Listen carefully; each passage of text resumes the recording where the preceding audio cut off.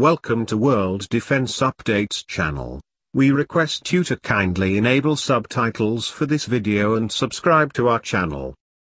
Mach 30 wind tunnel will elevate China decades ahead in hypersonic race. Chinese media reports about a new wind tunnel coming up in Beijing that will put China decades ahead of the rest of the world in hypersonic technology have been refuted by technology experts as being outlandish and premature.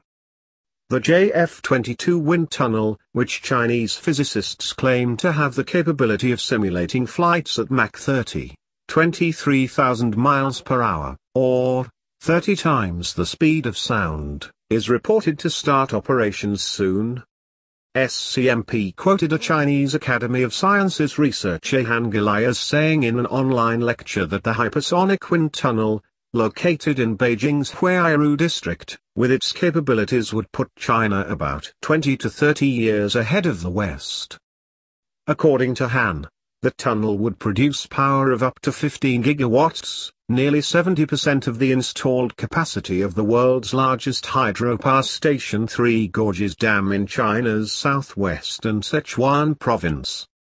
The JF-22, for example, uses chemical explosions to create hypersonic conditions in the tunnel, unlike facilities in other countries, which use mechanical compressors to generate high-speed airflow.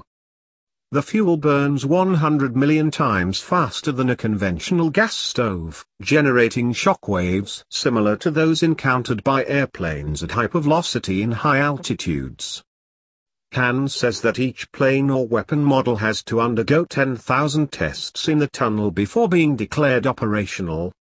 Lens 2, considered the most advanced hypersonic wind tunnel in the US, according to Han, has simulated flights up to Mach 7, with the simulation lasting 30 milliseconds.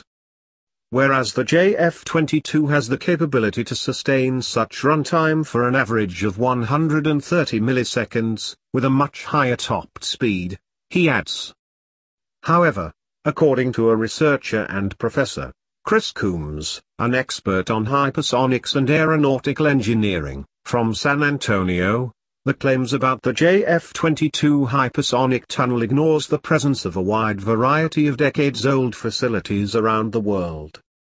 He says there are lots of different ways to get to Mach 20+, with several facilities present around the world that can do that.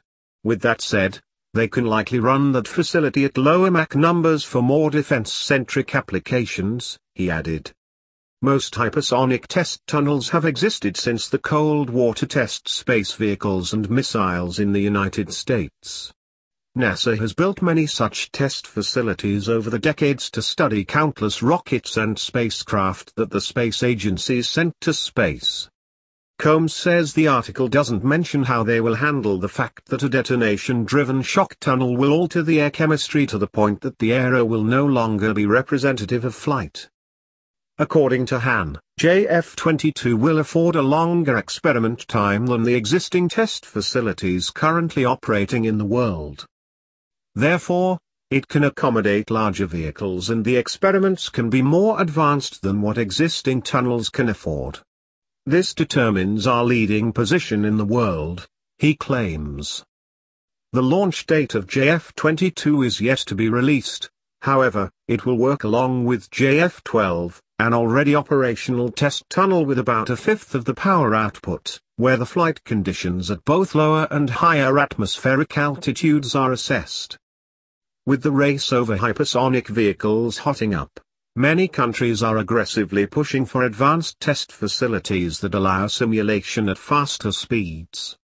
The test tunnels are the key to understanding the behavior of the atmosphere and its effect on the hypersonic objects as they whiz through it. Disclaimer: all the news and updates are curated from global media. Copyrights belong to respective owners. Email us for any occurrences of infringements. Original source EurasianTimes.com